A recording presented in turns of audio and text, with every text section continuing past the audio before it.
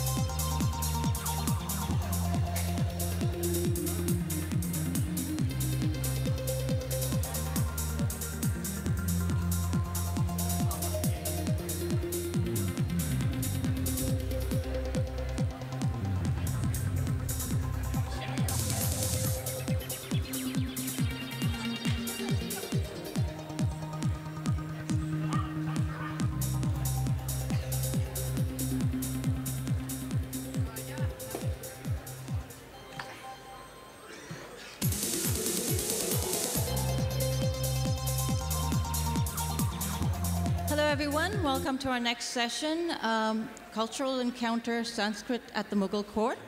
I'd like to welcome to the stage Audrey Truschke, introduced by Kavita Singh.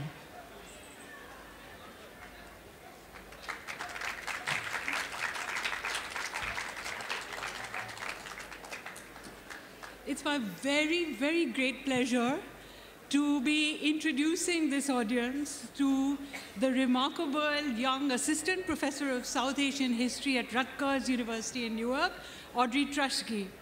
Her first book, Culture of Encounters, Sanskrit at the Mughal Court, was published very recently and is going to be the subject of the discussion today.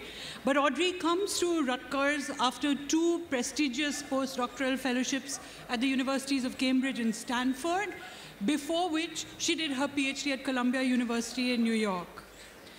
Now, Audrey Truschke, in the book that she has produced, has given us one of the most remarkable and revisionist books to be written on the Mughals in recent years.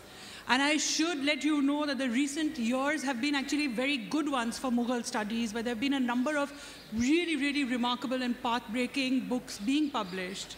But even among the cohort of very good books that have come out recently, her book, Cultures of Encounters, can rightly be called a game changer. As she points out very early in her book, if you wanted to do any studies to do with the Mughals, it was assumed that you really should learn Persian. Once you had learned Persian, then you would use Persian sources in order to write your history of the Mughals. And then the history that you wrote would be full of footnotes to Persian sources, confirming for the next generation of scholars that Persian was very important in order to learn about the Mughals. It's a circle that is designed to keep rolling on without interruption. Enter Audrey Truschke, a Sanskritist who decides to study Sanskrit at the Mughal court.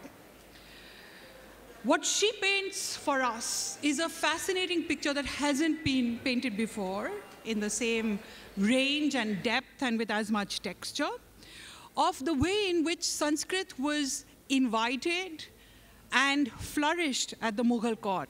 And she gives us a picture of Jain monks turning up at the Mughal court and persuading Akbar not to fish in the lakes, not to hunt in the forests, but telling him about the virtues of vegetarianism.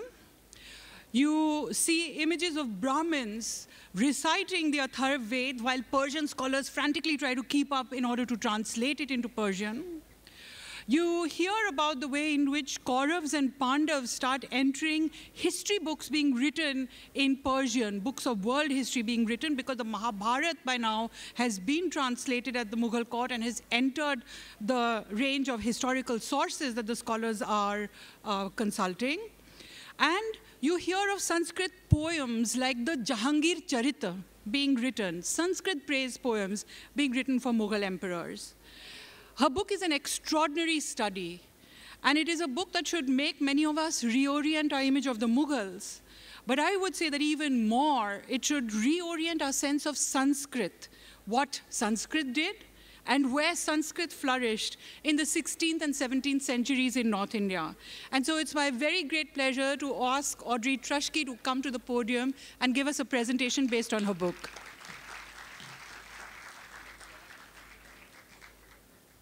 Thank you, Kavita, for that kind introduction. Good afternoon. It is my pleasure to be here today with all of you in the Mughal tent to talk about the Mughals. The story that I have to tell about the Mughal Empire is one that few have heard. This is a story about how... Sorry. This is the story... Down. Oh, hi, Philip. This is the story... Is this good? Oh, yeah, all right. This is a story, so I'm telling a story about the Mughals that few have heard, a story about how a Muslim dynasty from Central Asia strove to become Indian, in part through accessing Sanskrit knowledge systems. I'll put it to you bluntly. The Mughals were seriously interested in Sanskrit. Over the course of 100 years, from 1560 until 1660, the Mughal kings sponsored Jain and Brahmin Sanskrit intellectuals at court, they patronized the production of Sanskrit text, and they translated dozens of Sanskrit works into Persian. We know about this history of cross-cultural interactions from a plethora of material and textual evidence. The archives here are very deep. And I have traveled across India, Pakistan, Europe, and even parts of the United States and the Middle East in search of images, objects, and texts that allow me to piece together this rich part of Mughal history. My book's cover, for example, features an image of Brahmins and Mughals collaborating to produce the Persian Mahabharata. This image is today held in Philadelphia. Here, uh-oh. Slide, people. Slide. There we go. All right, go one more. When we get it up, you will be able to see some of the manuscripts that I've worked on that are connected with the Mughal court. These include one of the earliest grammars of Persian, happens to have been written in Sanskrit. A manuscript of the Persian Mahabharata held today in Srinagar with corresponding Sanskrit verses in the margins, and a Sanskrit praise poem written for Jahangir. This one survives in a single incomplete copy held today in Baroda in Gujarat. Now you might ask, if there is such an abundance of evidence for the Mughals' near obsession with Sanskrit, then why has nobody else told the story before? Many of you have probably heard about the eclectic interest of Dara Shikoh, a Mughal prince who lost his bid for the throne to his younger brother Aurangzeb Alamgir. But my story is not about Dara. It's not about princes. It's about kings, 3 kings specifically, Akbar, Jahangir, and Shah Jahan. Generations of Mughal historians have missed the importance of Sanskrit in Mughal courtly and political life for a rather simple reason. They weren't looking for it. In modern times, we usually identify the Mughals in 2 ways, as Islamic or Islamicate in religious terms and as Persianate in cultural terms. Both characterizations are true. The Mughals were Muslims, and they grounded their court culture in Islamic political norms. The Mughals spoke Persian as their language of administration, and they gave lavish patronage to Persian medium poets and intellectuals. But these 2 categories do not capture all of Mughal culture. It is when we bring Sanskrit and Persian archives together that we see how the Mughals repeatedly engaged with Sanskrit and the upholders of that tradition, namely Jain monks and Brahmin pundits. Here you can see representatives, eventually, of both groups in images produced by the Mughal atelier. Now, I hardly need to introduce Jains and Brahmins to this audience, so I will spare you the 1-sentence overview I always give American audiences.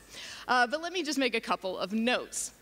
I speak fairly consistently about Brahmins rather than Hindus throughout Culture of Encounters. That is because Hindu, a Persian term, not a Sanskrit word, was not yet in common usage in the 16th and 17th centuries. Jains, we all know, are a religious minority, but they're less well known in terms of their contributions to Sanskrit literary culture. In fact, too often we think of pre-modern Sanskrit as a uniform tradition defined by Brahmanical orthodoxy. That is a mistake, I think. The reality is that the pre-modern Sanskrit tradition was diffuse and it was diverse. For the Mughals, the multiplicity of Sanskrit was a pretty big selling point. And so the Mughals turned to Sanskrit intellectuals, both Jains and Brahmins, as had so many Hindu kings before them, in order to access the unparalleled political resources of the Sanskrit tradition. For the Mughals, this turn to Sanskrit was also a process of self-discovery. The Sanskrit tradition was inextricably linked with rulership in pre-colonial India, and so the Mughals turned to Sanskrit in order to find out what it meant to be sovereigns over the subcontinent. So what did that process look like? How did Sanskrit play into and change Mughal political culture? What are some of the texts that came out of these interactions? These are some of the questions that I answer in Culture of Encounters, and what I want to do today is give you just a taste of what this story looks like. Let me start with the history of social relations. Our Brahmin and Jain Sanskrit intellectuals first formed ties with the Mughals in the same decade, the 1560s. The 2 groups tracked each other for 50 years. They were both at court until the 1610s, and then things diverge. Jains get themselves kicked out of the Mughal court by 1620, whereas Brahmins maintained an imperial presence into the 1650s. Now, several features remained notably consistent over this 100-year period of cross-cultural connections. For example, the first Brahmin Sanskrit intellectual to enter Akbar's court, Mahapatra Krishnadasa of Orissa, was both a musician and a poet, so music and literature. The last Brahmin Sanskrit thinker known to have ties with the Mughals was Kavindracharya Saraswati. Kavindra was still at Shah Jahan's court when the king was dethroned in 1657. Kavindra was likewise a poet and a singer. Another constant was the appearance of Sanskrit poetry about and for the Mughals. The first Jain thinker to form imperial ties, for instance, Padmasundara, died at Akbar's court in 1569. But before he died, he wrote the Akbara Sahi Shringara Darpana, Mirror of Erotic Passion for Shah Akbar. This text exemplifies the 9 standard Sanskrit rasas using Sanskrit verses, some of which invoke Akbar's name. Akbar is sort of the ultimate rasika in the text. While most of the work is Pakka Sanskrit aesthetic theory, there are small nods to its Mughal patron. For instance, in the opening verse, the Ishta Devata, the deity selected for praise, is not Vishnu, not Shiva, not Ganesha, but Rahman, the Sanskrit version of Rahman, a Quranic name for Allah. Later authors would pen many Sanskrit texts for the Mughals. One more prominent example is a praise poem for Asif Khan, Shah Jahan's vizier, written in the 1630s. This was written by probably the most famous Sanskrit thinker of the 17th century, Jagannatha Panditaraja. Beyond writing texts, Sanskrit intellectuals performed numerous jobs at the Mughal court. They served as translators, as we'll discuss in a minute. Especially Jains petitioned the crown for political concessions, including bans on animal slaughter and assurances of religious freedom. Their efforts resulted in numerous edicts known as farmans. You can see 2 examples here. The Jain community celebrated monks who received these farmans. A 1610 letter to one such monk contains depictions of these Jain figures at the Mughal court. Now, this illustration was done by a Mughal court artist for a local Jain community, and the illustration is remarkably accurate. Down to the detail, if I can get one more slide, we'll see it circled of our black-clad Jesuit friends who were at the Mughal court. Sanskrit thinkers were also resident scholars, and some Brahmins were astrologers. They went by the title of Jyotisha or Jyotik Rai. A bilingual Sanskrit-Arabic astrolabe is extant. This was crafted by a Brahmin pupil of an Islamic astrologer at Jahangir's court. There's bilingual writing all over the astrolabe. I've zoomed in for you just on the top part. Perhaps you can make out Shri written in Devanagari, and below that, Allahu Akbar in Perso-Arabic script. In addition to material evidence, Sanskrit texts are what tell us about what Brahmins and Jains actually did in Mughal environs. Let me share here one such story of cross-cultural interaction that I discuss in the book. This is the saga as reprised in a Sanskrit text. It was penned in 1594. One time, a daughter bound by the curse of the Mula constellation was born in the house of Glorious Sultan Salim, that was already blessed with a son. Glorious Shah Akbar called upon wise men such as Sheikh Abu Fazl to counteract the curse. Then the king summoned minister Karmachandra, a Jain, and said to him, perform whatever is the purifying rite in the Jain philosophy. Jaina Darshana is the Sanskrit there.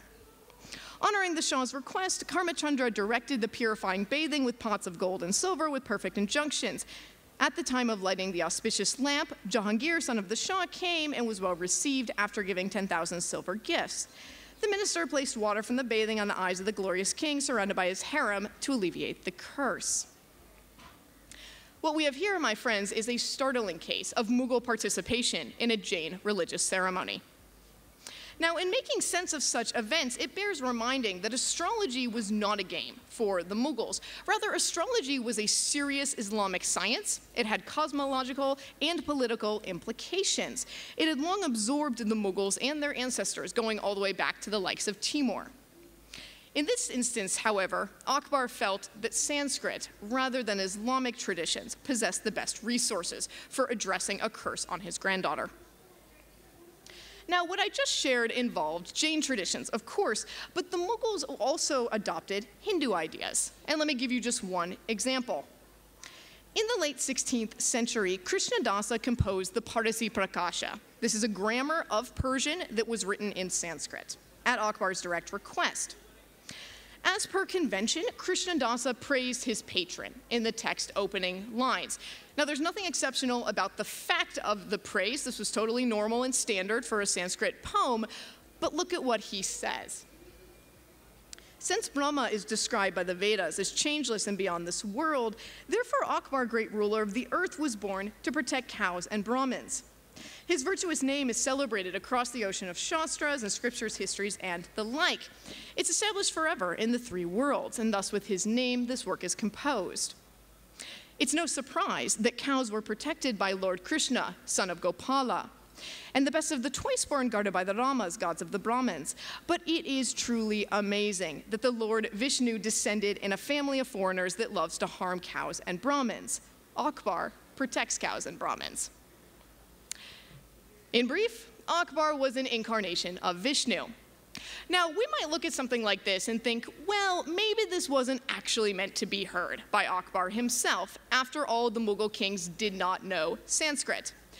But in this particular instance, an offhand rant by Badauni tells us otherwise. Now, Badauni is what we call a character. Badauni worked at Akbar's court for decades, and he really hated it. He hated everything about it. He authored an unofficial and often highly critical history of Akbar's reign. In that history, he tells us this. Cheating impostor Brahmins, all right, this is Badauni, folks, not me. Cheating impostor Brahmins told the king repeatedly he descended to earth like Ram, Krishan, and other infidel rulers who, although lords of the world, had taken on human form to act on earth. As flattery, they presented Sanskrit poetry, allegedly uttered by the tongues of sages, that predicted a world-conquering Padshah would arise in India. He would honor Brahmins, protect cows, and justly rule the earth. They wrote such nonsense on old papers, presented it to the emperor. He believed every word. So in brief, according to Badauni, Brahmins told Akbar that he was an incarnation of Vishnu. The king ate it right up, and they also gave him Sanskrit poetry to this effect. Krishnadasa's Parasi Prakasha embodies these claims rather precisely, thus providing us insight into how Akbar's court expressed and projected Mughal power in Brahmanical cultural terms. So that gives you a bit on some of the multicultural activities going on at court. Let me turn now more specifically to translations. Emperor Akbar patronized the translation of roughly 12 Sanskrit texts into Persian. Jahangir and Shah Jahan each sponsored several additional works. The texts selected for translation were sort of all over the map. These include both Hindu epics, Kashmiri histories, storybooks such as the Panchatantra, mathematical treatises, and so forth. Of all the Mughal translations, the Mahabharata epic, translated in the 1580s, was truly the crown jewel. As some of you might know, in Sanskrit, the Mahabharata is a notably long work. It is roughly 7 times the length of the Iliad and the Odyssey combined. Another way to put that, it's roughly 15 times the length of the Christian Bible. The Mughals translated this epic in full. They also translated its appendix, the Harivamsha. Now, the Mughals translated the Mahabharata in 2 respects, visually and textually. Let me say something about both aspects. Visually, Persian manuscripts of the Mahabharata were often lavishly illustrated, and sometimes those illustrations add value above the text they accompany. So take, for example, one more slide. Images of the courts of epic kings often bore a very striking similarity to the Mughal court. Here you can see Yudhishthira. He basically looks like he's in Fatehpur Sikri. Such images proclaimed quite powerfully a parallel between India's ancient rulers and India's current ruler, Akbar. We can get even more out of this 1598 illustration to part of the preface to the translation. Right, a zoomed in part of this is what's on the cover of the book. Now, the preface at this point is discussing why Akbar ordered the translation, but the illustration actually tells us about the mechanics of translation. You see a group of Brahmins on the bottom, a group of Mughals on the top. Both groups are consulting their own books. You can see Brahmins using unbound horizontal Sanskrit manuscripts, whereas the Mughal group has open in front of them a single-bound Persian book. The 2 groups are communicating orally, and that is accurate. No one involved in the translation process knew both Sanskrit and Persian. So the way that this worked is the Brahmins sat there, they read the Sanskrit text, they translated it verbally into Hindi, that was the shared language. The Mughals heard it in Hindi and wrote it down in Persian. We know this from a colophon to the translation. Linguistic evidence in the work also confirms it. The painting adds two additional elements, however. First, numerous Indian manuscripts are being collated into a single Persian book. This represents the distillation of various Sanskrit sources, and in fact, the Mughals consulted various Sanskrit versions of the Mahabharata, although they never wrote about that practice. I can reconstruct that from textual work. Additionally, note the open box of manuscripts towards the top, sort of between the heads of the two central Mughal guys. There was a very old Islamic trope that Brahmins kept their Sanskrit books hidden from Muslims. This idea dates back to at least the 11th century with al-Biruni. So this open box of manuscripts proclaims the politics of translation by framing Akbar as such a powerful king that he can bring previously hidden Hindu works into the open. Now, in terms of textual translation, the Persian Mahabharata is surprisingly close to its original Sanskrit sources. I often read the Sanskrit and the Persian side by side, and I rarely lose my place. Moreover, I am not the first person to have done this. We have a copy of the translation held today in Srinagar that contains Sanskrit verses written around the margins for the first part of Book 1. These verses are from the Sanskrit epic. They correspond to where we are in the Persian translation. They were probably written by a Hindu reader in the 18th or 19th century who, like me, had access to both traditions. Incidentally, this manuscript brings out a crucial feature of the afterlife of Mughal translations of Sanskrit text, namely that they came to be read voraciously by Hindus. Honestly, by the 18th and 19th centuries, more Hindus probably knew Persian than knew Sanskrit, and so some of them accessed their own religious works through Mughal-sponsored translations.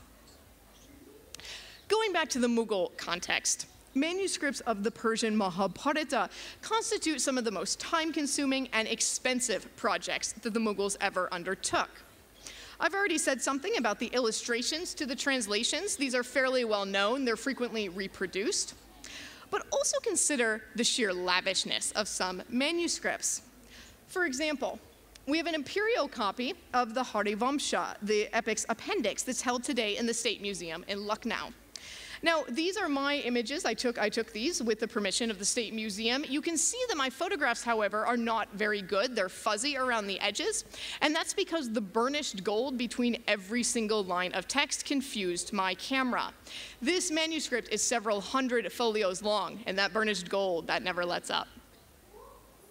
Now, speaking of imperial copies, we're lucky, we're very lucky. The original imperial copy of the Persian Mahabharata and the Persian Ramayana both survive today, the original versions done for Akbar himself.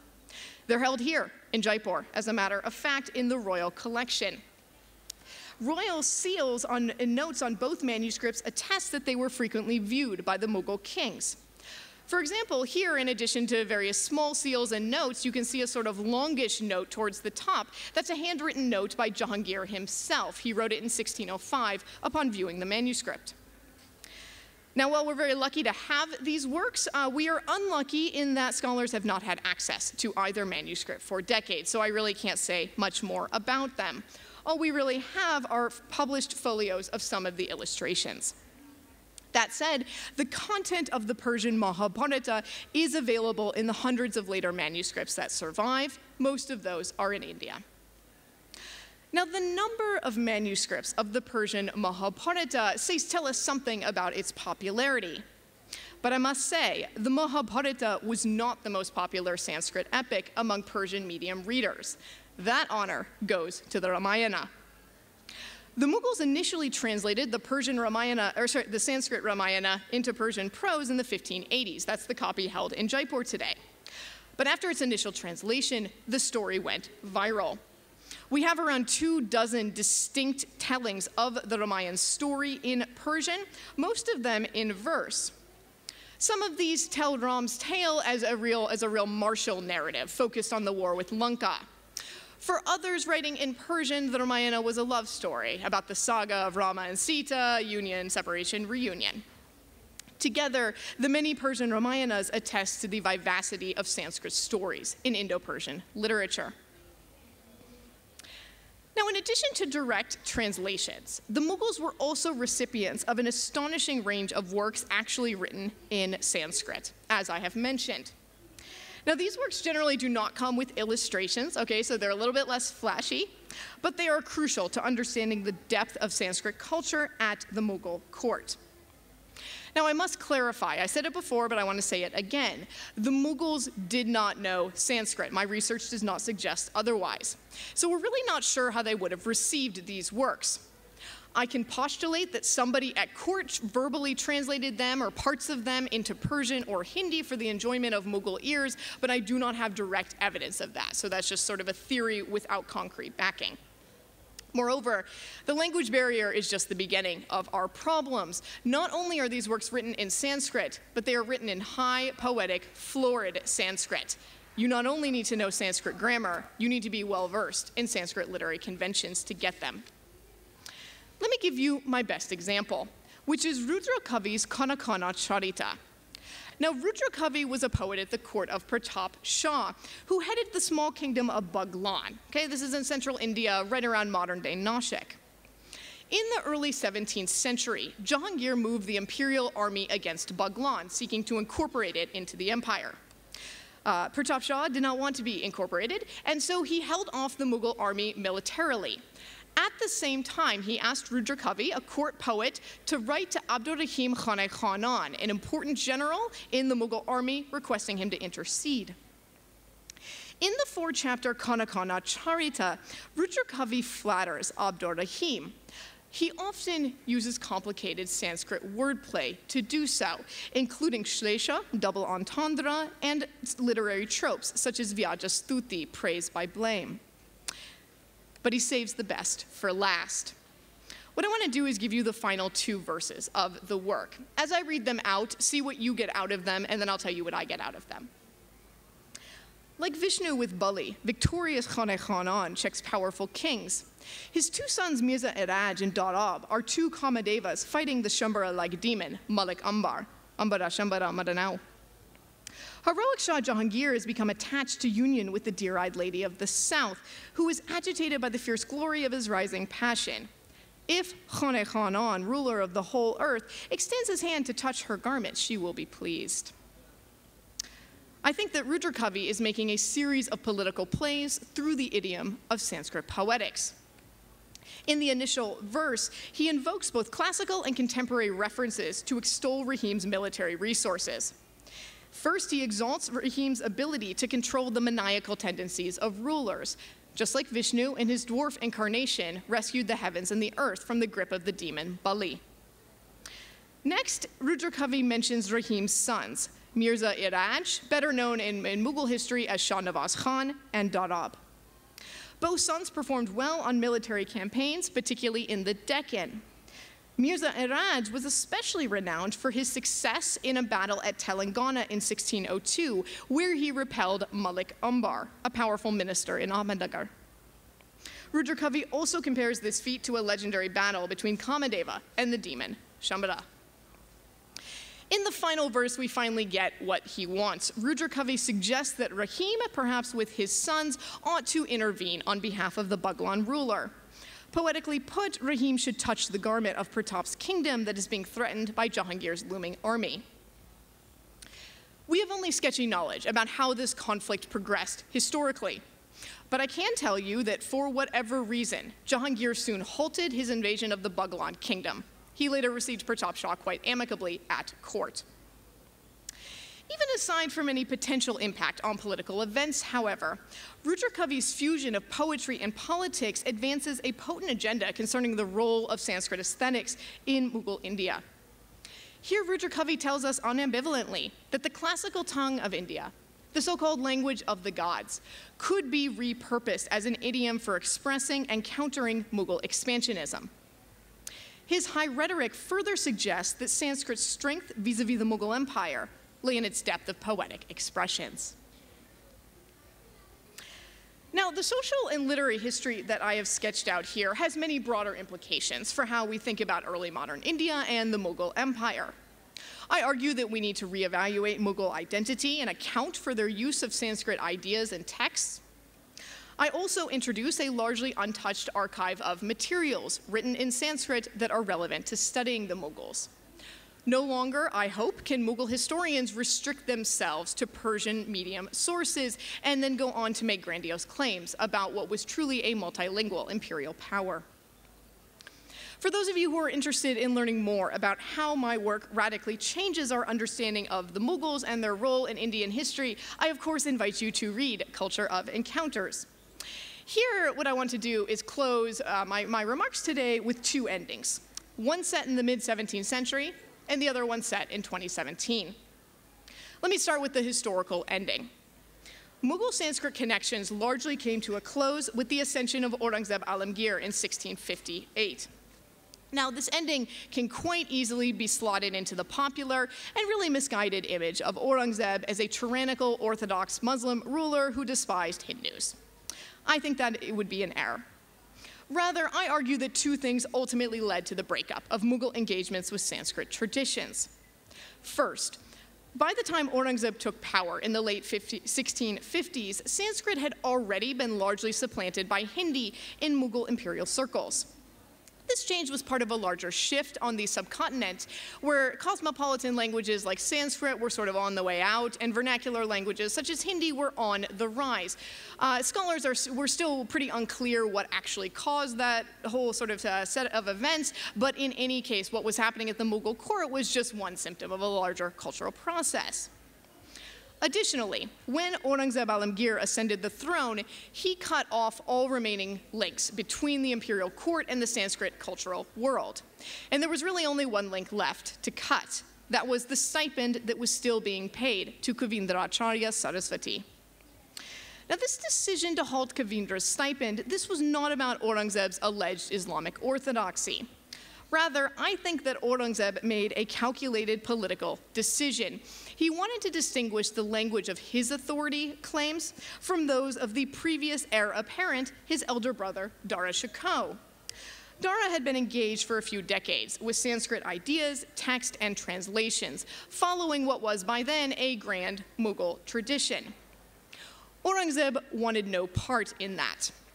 Nonetheless, I think it's worth noting that in cutting off Kavindra's stipend quite deliberately, Aurangzeb actually signaled his agreement with earlier Mughal kings that Sanskrit indeed was a tradition with deep political consequences for the Mughal Empire.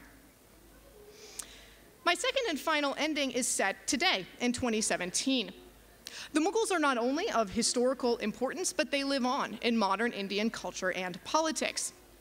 Some in India today, including some in positions of political power, are no friends to Mughal history. There are people, can I get the next slide, people? There are people who want to rewrite the Mughal past as a narrative of unmitigated Muslim oppression. This is a storyline that is false. Incidentally, it is also borrowed quite wholesale from British colonial era thinkers. Books such as Culture of Encounters and my forthcoming biography of Aurangzeb out next month from Penguin India threaten political attempts to rewrite the past. Politics, no matter how loud and nasty, cannot stand up to solid historical research. Perhaps that's why I have found myself in the growing camp of scholars, both in India and abroad, who are targeted on social media for actually reading pre-modern text and seeking to make honest sense of India's complicated past. Indian history, especially Indo-Muslim history, is contested ground. Now, the point here, of course, is not to be naive and to imagine that pre-modern India was some magical place where everybody got along. I would never claim that. My biography of Aurangzeb Alamgir, for example, discusses his brutal military tactics, his thirst for power, and his harsh punishments for state enemies. But alongside the bloodshed and the conflict in pre-modern India, there was this sort of openness that featured intense, diverse interactions with the Sanskrit cultural sphere. The challenge for historians is to recover that world and to explain what made it possible. That's what I tried to do in Culture of Encounters. Thank you.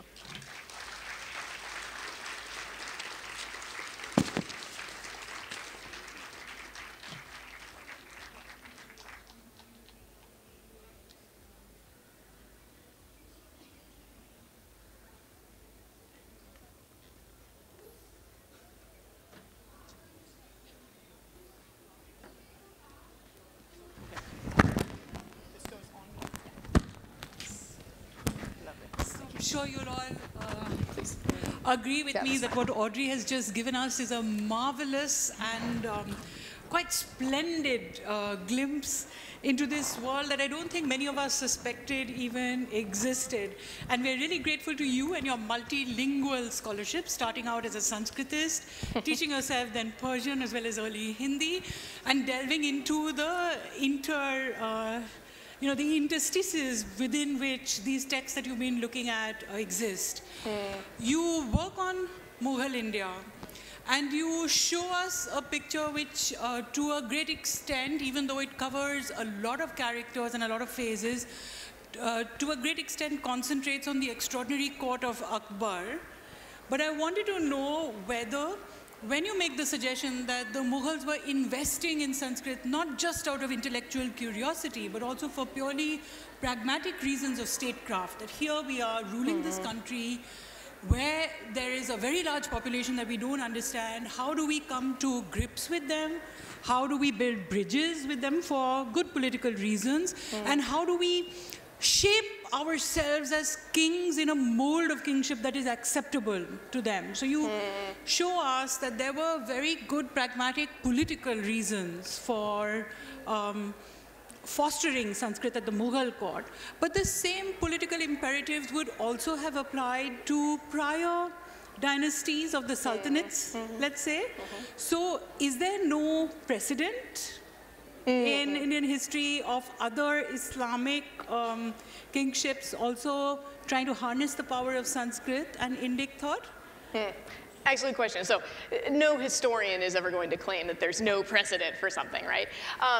So maybe one thing that helps is to clarify that, I argue that for the Mughals, this was about power, it was about statecraft, but it was not about broad legitimation.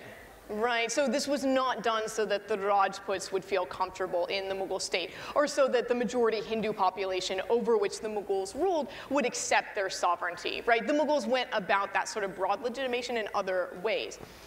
This was a sort of set of encounters that the Mughals did for themselves. They needed a story about how they became kings of India and what it meant. So in that sense, I'm not sure that all sort of pre-modern Indo-Islamic kings would have felt similarly, right? It kind of depends on what sort of king you wanted to be. That said, of course, there were precedents, right? Numerous Delhi Sultanate rulers sponsored translations, for example, of Sanskrit text into Persian. The Tughlaqs, for instance, did a translation of the Brihat Samhita, right? At least parts of that. The Tughlaqs, right? In the 14th century. They sponsored a translation of the Brihat Samhita. Correct, and that is extant today. We have that text. They allegedly did a number of other translations as well, but not all of them survived. So you always run into the question of, did they actually do them, or did they just claim to do them? The most important precedent for the Mughals that they sort of talk about in their Persian histories coming out of the court was Zain al-Abidin in Kashmir, right? So this was a Muslim ruler over Kashmir from 1420 to 1470.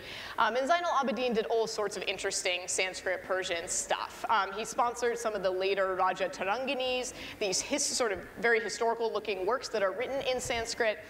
He also sponsored the translation of Sanskrit text into Persian, and in a very rare move, he also sponsored the translation of Persian text into Sanskrit. Usually Sanskrit to Persian was a one-way highway going out of Sanskrit, and the Mughals didn't challenge that, but Zain did. One thing that is sort of very striking and unique about the Mughal engagement with Sanskrit cultural traditions is how broad it was. And not just in terms of the number of translations, that's impressive as well, but different ways of engaging with Sanskrit, right? They're translating text. They're sponsoring text written in Sanskrit. Other people notice this and write text in Sanskrit and dedicate them to the Mughals, right, where the Mughals didn't ask for it. They have both Jain and Brahmin Sanskrit intellectuals at their court doing various stuff, right? So there's sort of all these different vectors on which they're working. And that's something that, if it happened earlier, we certainly don't have the evidence to piece it together quite as well. Thank you. The other thing that really struck me among the many very interesting and striking things that you said today, I was rather startled by the poem that you cite in which Akbar is put forward as actually an avatar of Vishnu. And I I'm not a Sanskritist, so I don't know how normal this is, but my understanding of Rajput praise poetry in this period, in the 17th century and in the 18th century, is always of kings telling us that they are very close to Ram, or they are very close to Krishna. Sometimes that Ram or Krishna is the ruler of their kingdom and they are ministers in their stead. But I am not used to this characterization of a king as God. Is it normal? I would say it doesn't strike me as abnormal, right? No? I mean, I can certainly think of earlier precedents. For example, there's a Sanskrit text from the late 12th century, the Prithviraja Vijaya, that frames Prithviraj Chauhan, you know, as also an avatar of Vishnu. You know, so it's something that had been done for at least 400 years by the time we get to the Mughal period. One thing I would say is a bit exceptional in the Mughal context, right, is the Mughals are working with a different idea of God. Right. You do not claim that you are God in the Islamic tradition, right? That typically doesn't end very well. Akbar claimed to be Zile Allah or Zile Ilahi, the shadow of God, right? This was a fairly common epithet used by the Mughals and other people. Akbar did at times push the envelope on how far you could go as a Muslim, as Akbar was wont to do in terms of your closeness to God.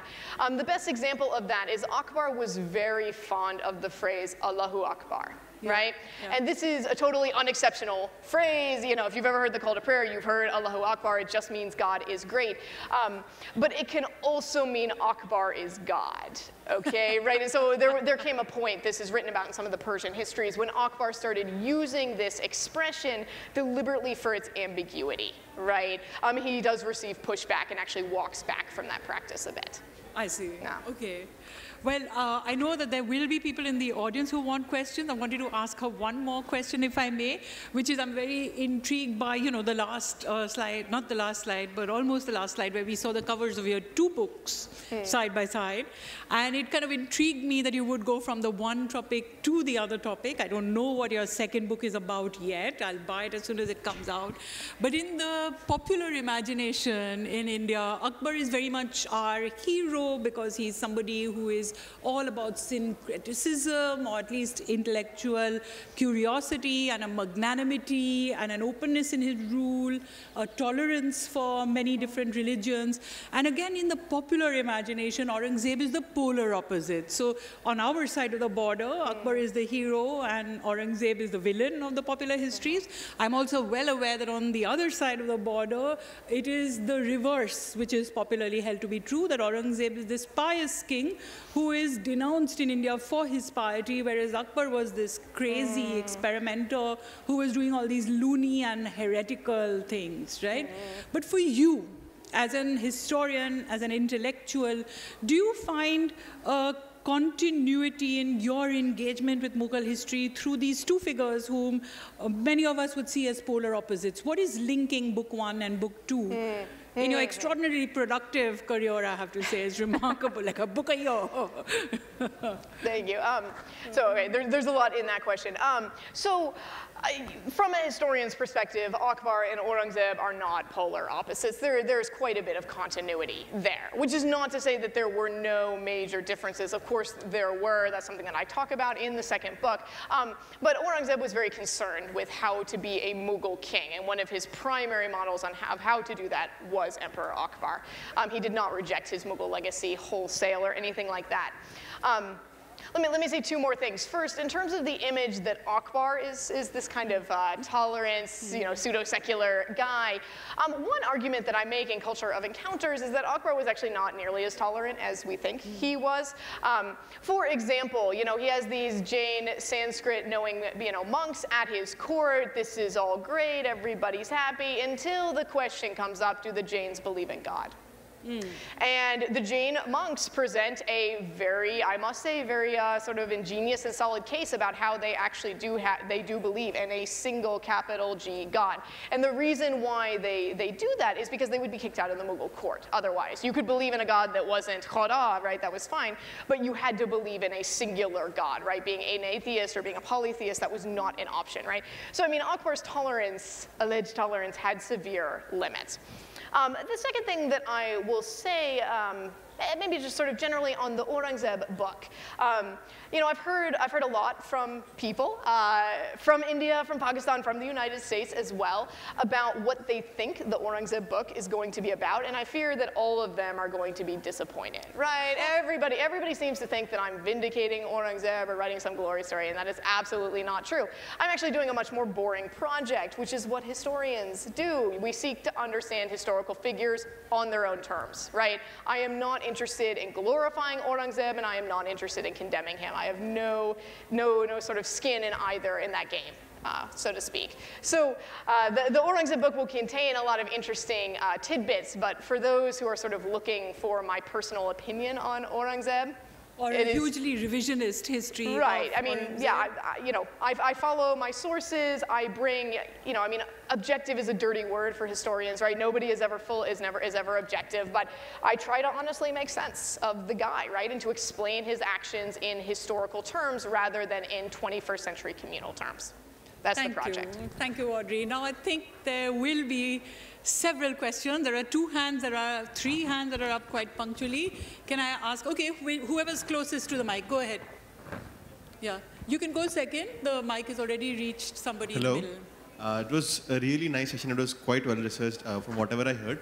So my question is that when you said that the Mughals were sponsoring translation works, is it because they thought of themselves as rulers and wanted to understand the country, or because they started considering themselves as a part of the country? Wait, say that one more time. So did they start, the Sanskrit translations because they were rulers and wanted to understand the country they were ruling in? Or they started considering themselves a part of the country, like they now belonged here? In which context do you think? So I suppose I would say that maybe that changed a bit over the course of this 100-year period that I'm dealing with, right? I mean, the Mughal kings were born in India, of course. From Akbar on forward, they all spoke Hindi, probably as a mother tongue, at least from Jahangir on forward. Akbar also knew Hindi. This question of were they Indian? Did they think of themselves as Indian? I mean, I think that as time went on, by the time you get to Shah Jahan, I think yes, absolutely they did. I think that for the Mughals, it was not an either-or choice, right? I mean, for us today, we sort of think, well, if they were a Central Asian dynasty, then they couldn't be Indian, right? I don't think that the Mughals conceptualized that as a sort of one way or the other. But maybe one way to look at it is sort of as the Mughals learned more about what was in these Sanskrit works through the translations, as they learned more about this land over which they ruled, and as time went on, well, they became more and more Indian, right? And you have the mic now? Well, as he said, very well researched. However, how you see the fondness for Sanskrit also developed because Rajputana was in correlation with Mughals. And do you think they were like daughters married from different parts of Rajasthan among Mughal rulers? So to understand Hinduism better, again, Sanskrit was like a good step to step in. So when I started this research, I fully expected to find something like that, some sort of connection with the Rajput elites, and I found nothing. Okay? So my argument is not that the Mughals were not interested in the Rajputs. My argument is that they pursued that in other ways. Even when you look at the Mughal harem and women who, say, sponsored manuscripts of these Persian translations of Sanskrit texts, it was generally not Rajput women who were doing it. It was women from Iran and Central Asia and so on and so forth. So for whatever reason, this appears to have been a bit separate from what the Rajputs were doing. Obviously, Rajput rulers were sponsoring their own Sanskrit works at their courts. I'm not saying that there aren't any connections, but in the story that I have to tell, it just does not come up. And what about Deen-e-Ilahi, the religion that was formed by Akbar? What you see as his tolerance towards other culture? Yeah. So I think Deen-e-Ilahi is the single most overblown thing about Akbar's reign, to be perfectly honest. I don't think it was a religion. I think it was a discipleship program, and it never had more than 12 people involved. The Deen-e-Ilahi is where Akbar tried out some of his more kind of extreme ideas. At one point, he tries to rewrite the Shahada, right, the Kalima, the statement of Islamic faith, as opposed to Muhammad. Akbar is in there, and that doesn't go over so well. So I mean, the Deen-e-Ilahi sort of served as a way to kind of, test how far he could push the envelope. But I'm not sure that it was as integral as we think it was. So I think there were already some hands up. Wasn't there someone on this side? Okay, yes, you, yes. Thank you for a wonderful talk. Could it be that the poem to Rahim Khane Khanan was addressed to him because of his own knowledge of Sanskrit and Indian tradition, a knowledge which is indicated by his own tomb, which is being renovated, and where they have, for example, discovered swastika decorations on the interior? And could this be an indication of a much wider interest in Sanskrit than just limited to the royal family? That is an excellent question.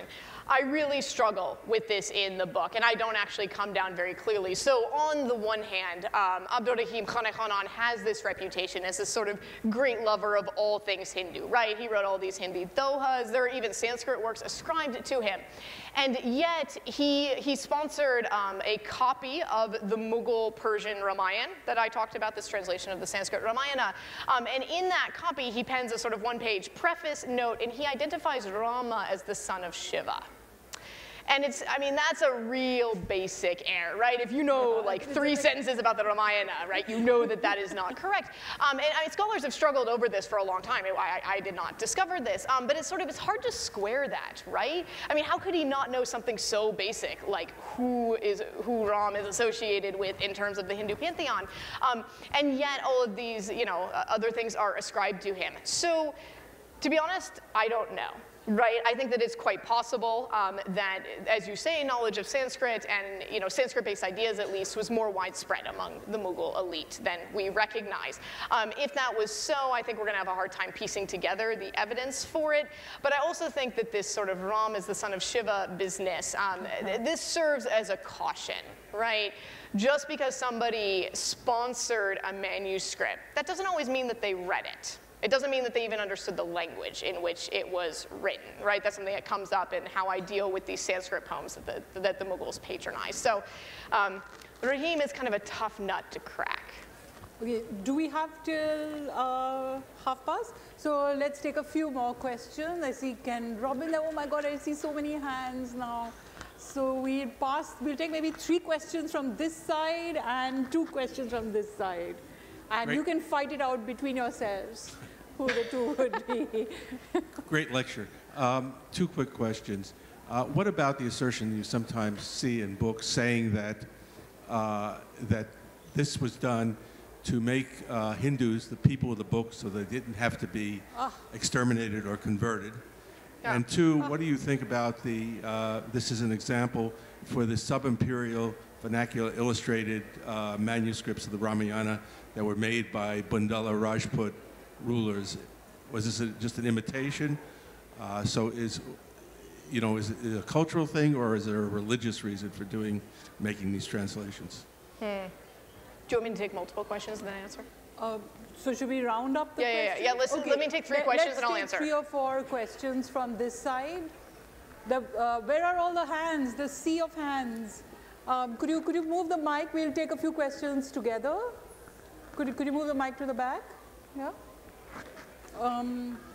In the meantime, could you give the mic to the gentleman who's already standing? Let's take yours. Shoot. Hi. So, do you think that there was some Arab influence on Mughals while they were translating Indian texts? Because during the Islamic Golden Age, a lot of Indian literature, specifically scientific literature, Arabs translated them into Arabic, scientific number system, for example. So do you think that there was some sort of Arab influence on Mughals? Okay, let's take another question. Has the mic gone somewhere there? Aren't you passing the mic around? Hello, ma'am. As was told during the speech, I guess, that many historians who want to study the Mughal era, they usually take up Persian as the main language. So what made you about to decide to take Sanskrit as the focus language? Do you want to take another question? No. Let me do these. Okay. So I will do this as quickly as possible. So Hindus as people of the book. Hindus have been considered people of the book since the 8th century. So I think that by the 16th century, 800 years later, I really don't think it was much of an issue. Okay. Religion and culture. I'm not sure how to divide those. right? I'm not sure how to draw the line. I'm just not sure how to do it today. I'm even more unsure how to do it in the 17th century. For the Arab influence, so the Mughals were certainly aware of the Abbasid period translation movements of the 8th to the 10th centuries. The way that this came up the most for the Mughals had to do with the Panchatantra, right? The Panchatantra was translated from Sanskrit into Middle Persian in the 6th century, into Arabic in the 8th century, and then back into Persian at several different points thereafter. And when this gets down to Akbar's court, Akbar looks at it, he shows it to some people, and they say, what happened to the Panchatantra, right? This doesn't look anything like the text. And so Akbar actually orders some of the people in his court to go back to the original Sanskrit. It's one of the cases we get where there's sort of this desire to get back to the kind of the text, as it were. What made me decide to study Sanskrit? That's an easy one. I started with it. I started studying Sanskrit as an undergraduate. I did 4 years of it at the University of Chicago. My decision to focus on the Mughal Empire came significantly later. I wanted a topic that had a little bit more history to it. I thought, why not pick up Persian? And I found that I hit a goldmine of materials. Actually, this is interesting. I mean, when did you realize that Mughal Sanskrit was a thing? So, I mean, it started with a suggestion by one of my advisors, who is a Sanskritist and doesn't know Persian, and he kind of said, I think there might be something there, but I don't know Persian, go figure it out, right? And I came back 6 months later with a dissertation proposal, and I said, okay, I'm going to write the history of Islamic interactions with Sanskrit literary culture over 1,000 years. And I started researching it, and I thought, oh my goodness, like, I've got enough here for 1,000 dissertations, so I had to narrow it. But I will never lack for topics going forward in my academic career, so. Okay, 2 more questions we have time for. Can you move the mic to the back, please? Yeah, one gentleman already has it. And if in the meantime you in the aisle could pass the mic to the next questioner. Yes? Hello, ma'am. When we talk about the foreign policy of Akbar, he stopped thinking about Transoxiana. Sorry? Transoxiana? Transoxiana. But when we see Shah Jahan, Aurangzeb, all they have tried to, capture it. Why we see change in the Mughal dynasty, foreign policy after Akbar? Do you want to? Next question. Next question. Yeah. So, as a linguist, I wanted to, ask your opinion about what sort of cultural and literary influences precipitated to either side of the spectrum, given the fact that there was a solid interaction between scholars of both these texts while translations were taking place. Given the fact that these are two very distinct cultures and they were interacting in the sense that there is going to be a translation which started from interest on the higher side of the power. So what sort of cultural implications did it have on the either side of the cultures that were participating in this interaction? Okay, so in terms of foreign policy, I would hesitate to use that word. I'm not sure how big of a shift there was, right? I mean, the Mughals were generally interested in expansion, exactly where they focused their efforts, sort of shifted over time. One thing that I do struggle with, I will say, in my Aurangzeb book, which, I'm done writing it, so this is, the struggle is just there, I never really resolve it, is why Aurangzeb was so obsessed with the Deccan. Especially after he took most of the Deccan and kept going into Tamil Nadu. I'm not all that clear on exactly what drove that. In terms of the cultural impact on both sides, so one thing I did not talk about here, but I do talk about, particularly in I think the penultimate chapter of Culture of Encounters, is what Sanskrit intellectuals wrote in Sanskrit for Sanskrit communities about their interactions with the Mughals. And this looks very differently for Brahmins and Jains. So Jains write voraciously about what they were doing at the Mughal court. We have thousands of pages of written text by Jains in Sanskrit about what they were doing with the Mughals. And they really used Mughal imperial culture, as some Jain groups did, as a sort of model for themselves, right? You start to see, for example, certain Jain monks talking about groups of monks as if they were a Mughal army moving around, sort of things like that. So there's a sort of transference going on of a kind of imperial mold into a religious sphere. Brahmins are harder. Brahmins did not write very much about what they were doing at the Mughal court. The best example I can give you of this is that we know from Persian texts that Brahmins collaborated to produce all of these translations, but if we only had the Sanskrit to go on, we would have no idea that they ever took place, because Brahmins never wrote about it, not that I have found to date anyways. So it's very hard to know as a historian what to do with a textual silence, right? Does it indicate anxiety? Maybe.